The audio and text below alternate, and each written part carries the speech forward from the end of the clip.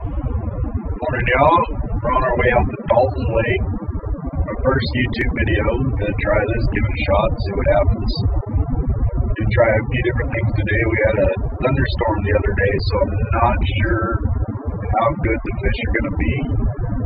They were a little skeptical on Saturday, kind of hard to find. Most of the time, though, up here we're throwing Senkos in the shallows. But I think they're drawn a little bit deeper now. I think the females are done spawning. They're working their way out. So we might end up trying some crankbait. However, there's one spot where top water is always good, so we're going to try buzzbait with kind of a bluegill looking skirt, and then we're going to try a little bluegill lipless crankbait. It seems like they're always chasing them down here. So we'll see if we can't get them to go after some bluegill type baits, or like I said, the Senko. The Senko's always a favorite out here. Even in the deeps, you can let that Senko fall real slow, but they'll still hit it. Anyway, see you on the lake. Okay, so as you can see, beautiful today. We're probably gonna have to be a little stealthy. So here's the baits we're gonna use. First bait we got is a bluegill colored lipless crankbait. That's gonna be if they're a little deeper, we'll have to find out. The second thing we're gonna use is buzzbait. Now normally I would use a black buzzbait here, but I really wanted to try this different skirt. I thought it was a little darker like bluegill, but it wasn't. So we're going to try this different skirt. If this doesn't get anything, then I'll obviously go back to the black. Just because they do like the darker colors, which is why we're going with this frog.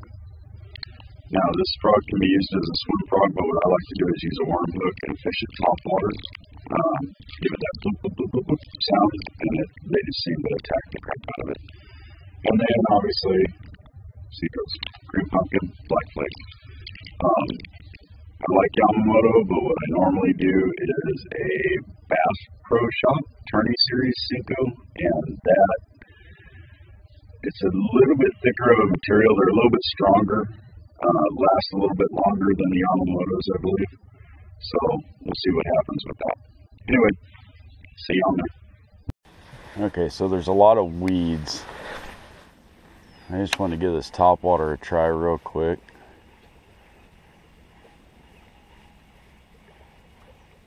See a lot of top water movement going on.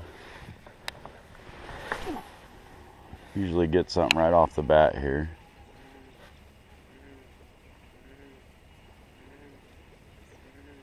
See if we can fire them up.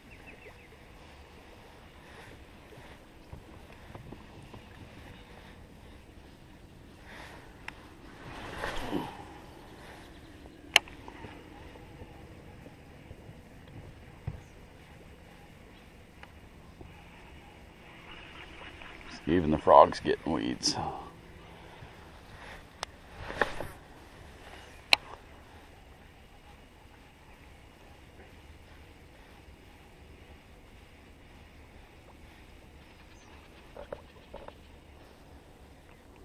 I think this frog might have had it his day.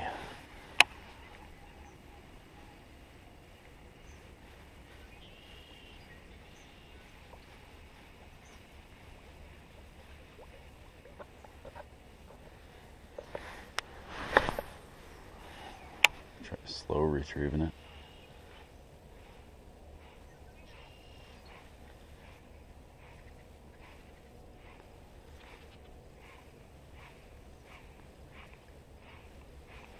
Yeah, I need to change frogs real quick.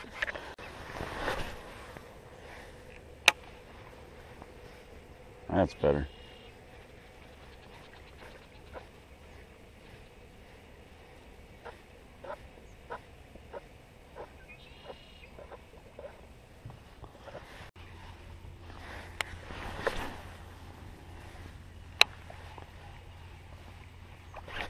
There we go. Little guy chomped right at it. Top water. They like it. Oh man, I can't hardly. Didn't quite get it in his mouth. Come on, buddy.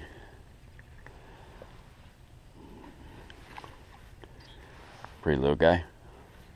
Put him back.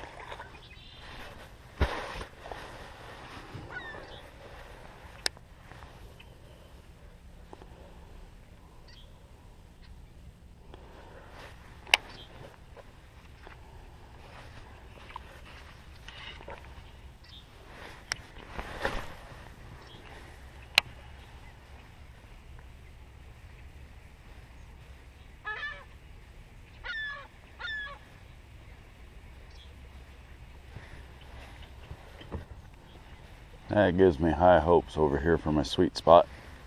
They're a little bit bigger on that top water.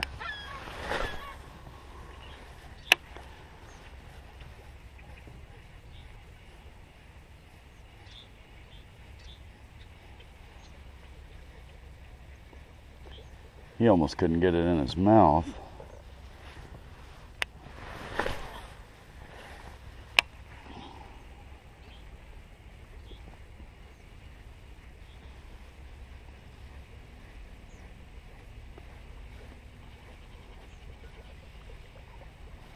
Quality of the fish get a little bit bigger over here.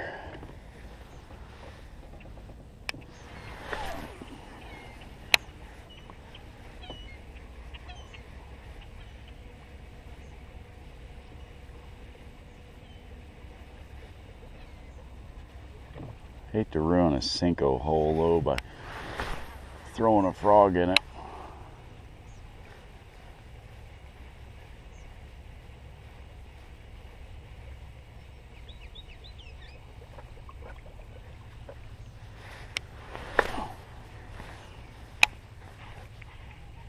Right out of the weeds.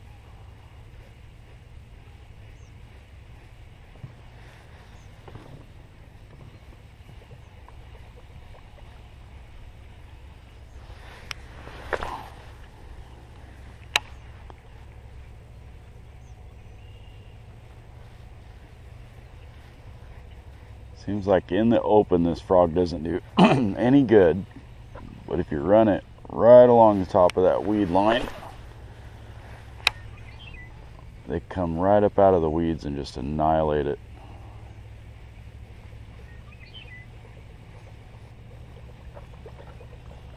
Might have to switch to Cinco though. So basically with this lake, anywhere you see movement on top of the water, pay attention to it, because there's usually bait fish getting chased, or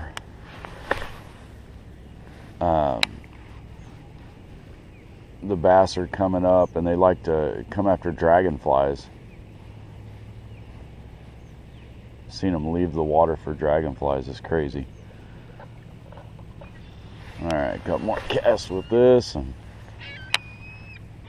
we'll switch to Cinco and see what we can't do over here.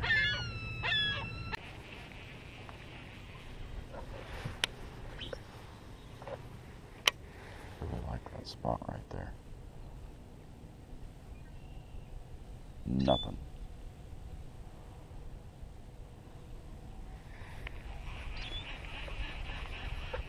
It's a little deeper. We could try that rattle trap. I'll try this corner first. Beautiful overcast. Oh, there's one. I think he's too little. Yeah, he can't even get it in his mouth. That's awesome. Bet he didn't even phase my Cinco. Nope. So, try a little bit past him. A little further out.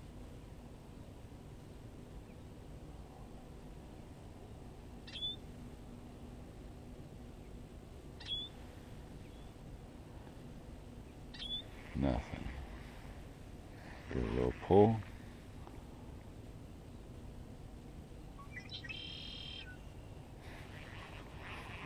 There's some movement. Something moving around under the water here. Saw a little drop out there. Let's see what happens.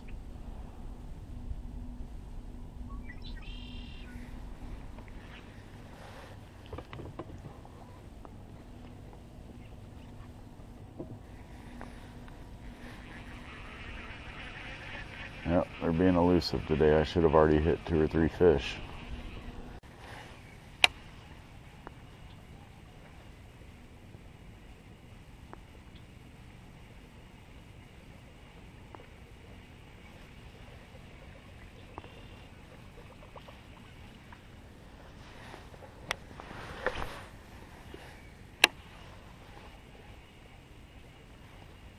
You really got to watch the end of your boat next to the bank.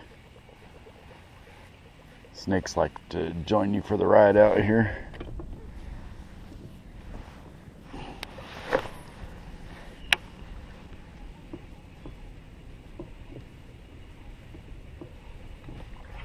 Oh, a little deeper. Oh, got off. I didn't really set the hook on him. He's just a little guy. Came up from the deeps to get that.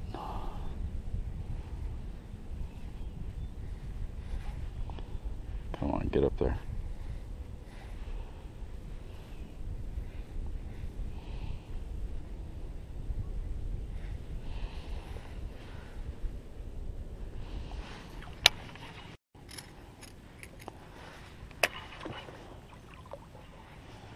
And if this don't work, then we'll go back to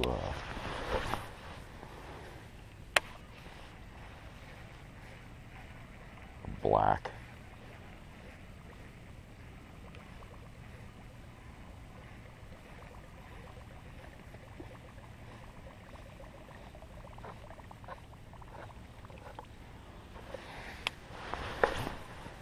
Those weeds are high up there.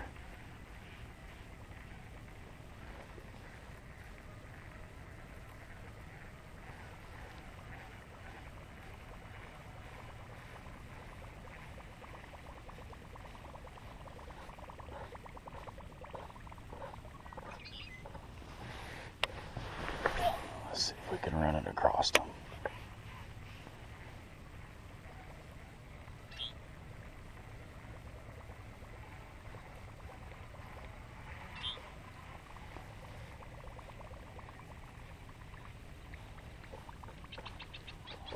All I need is one to hit this, and then I'll feel comfortable about using it all day, seeing what it'll hit.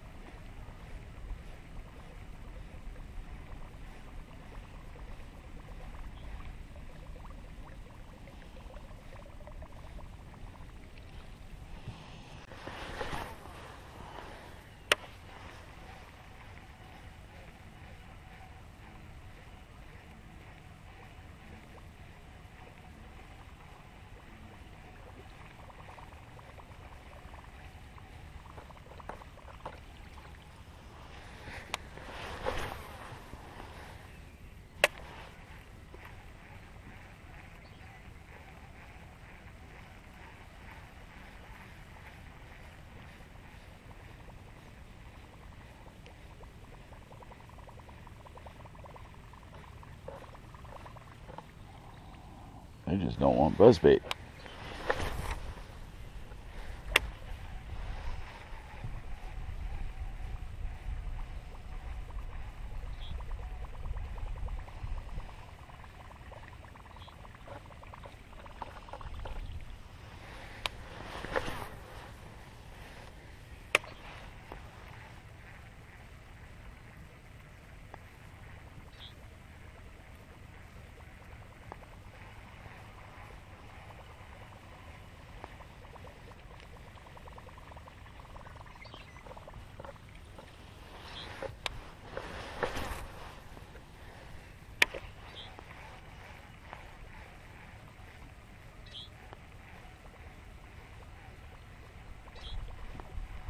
Oh, something tried.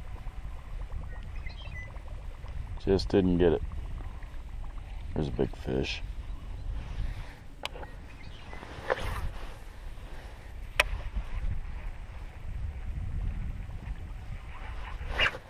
There he is.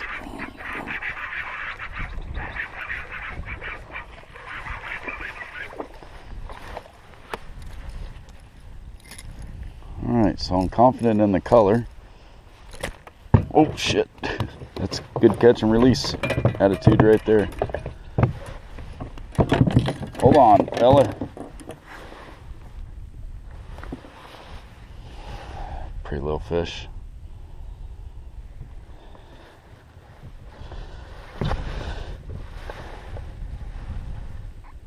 Just over 12 inches. See you later, little buddy. Wonder if that was the same one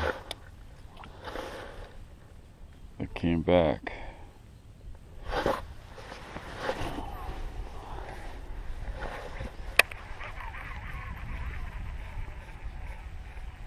I saw a bigger one in here though.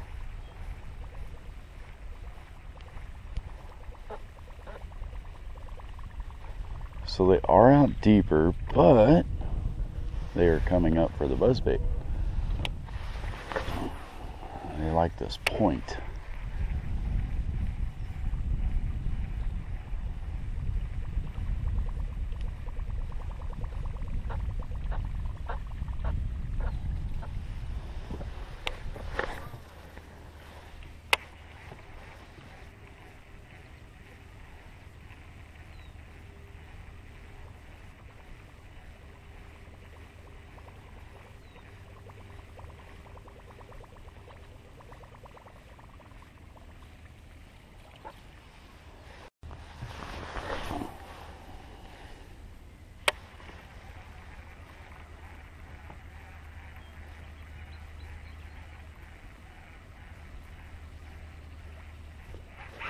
There's another one. Oh yeah, they like this buzzbait.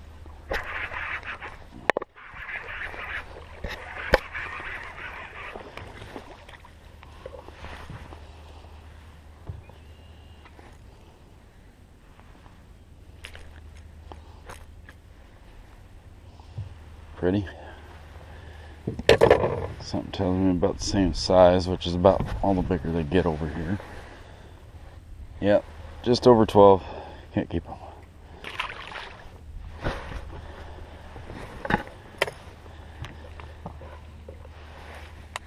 It's alright. What I'm after is that log anyway.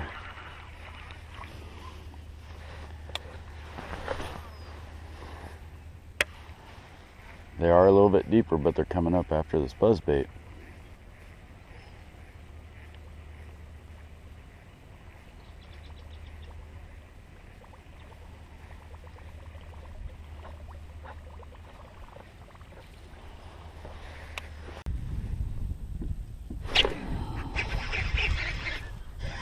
Cinco.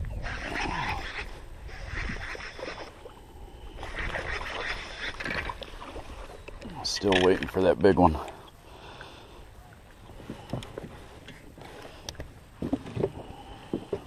Come on.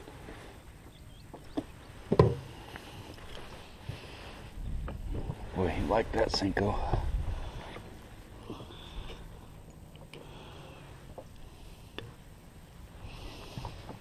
Little guy.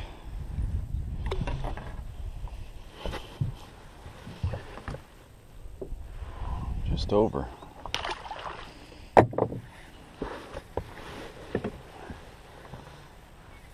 always one on that spot. That's what you do. Get that bait back up in there. Run it down just a little further.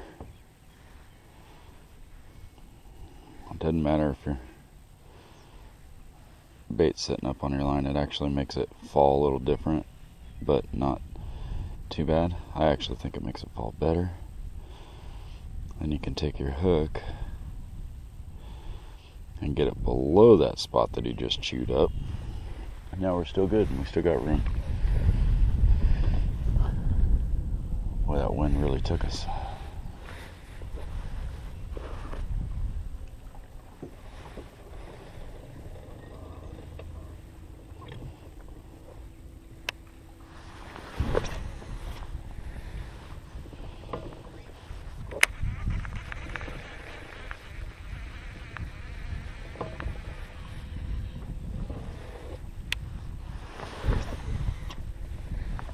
Must have a knot in here.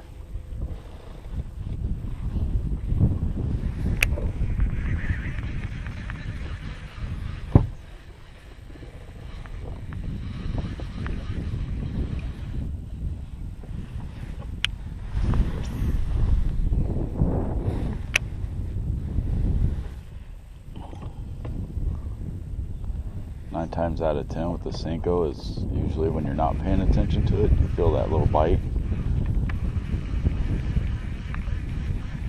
There's a big rock right here. They sit right inside that rock, or right outside of it. Just waiting for the next best thing to drift by.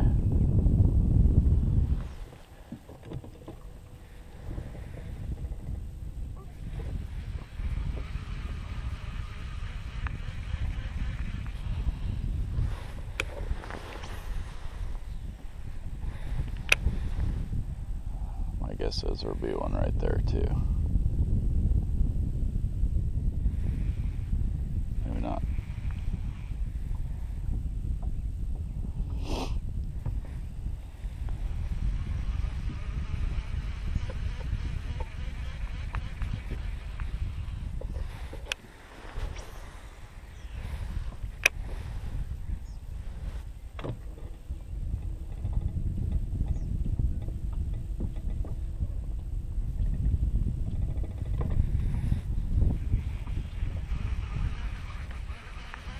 I don't know, that's got to be carp.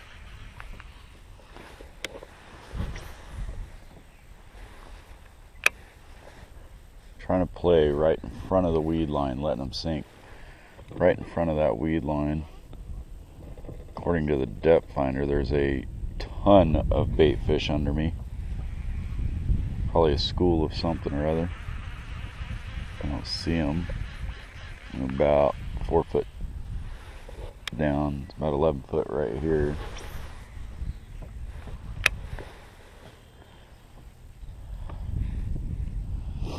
There's one. Oh, he's trying to take it. There he goes.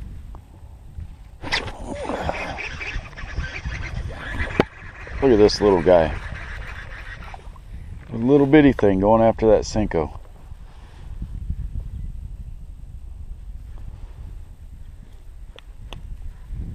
Little bitty guy.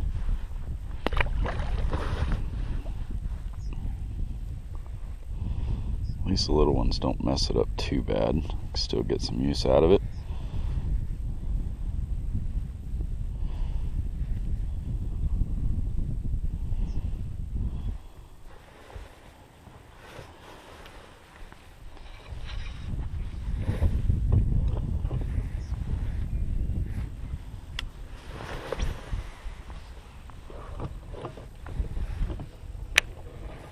So if that little guy grabbed that, that tells me that the other little guys that grab it, they can't get it in their mouth, they're really little.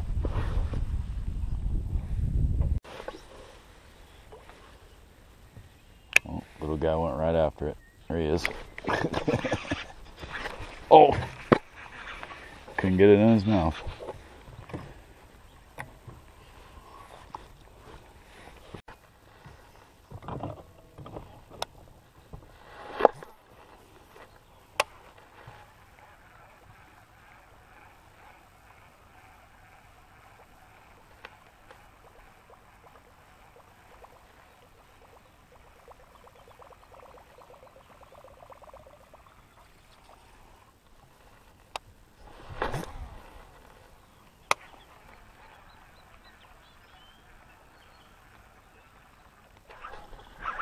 There we go. And a little bitty guy hit that big old buzzbait.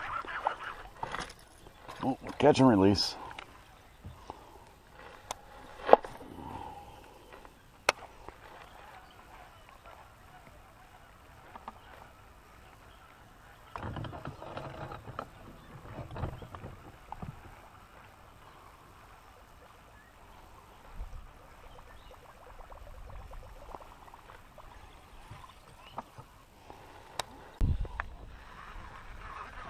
Favorite spot to fish. This corner.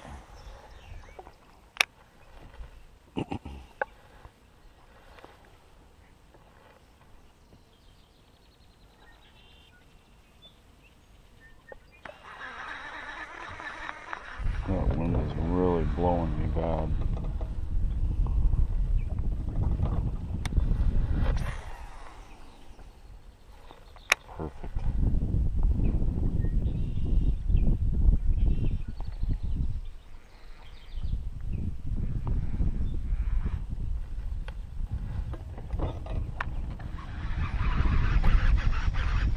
Oh, that is a fish.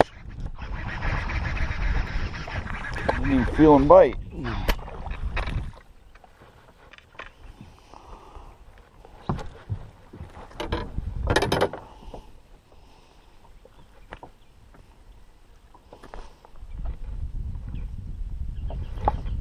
Yeah, you got it good, didn't you, buddy?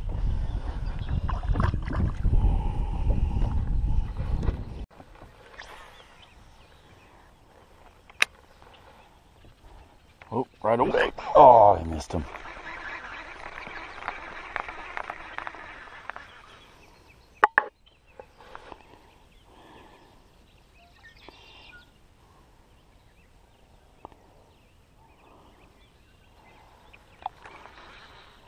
See if there's another one in there.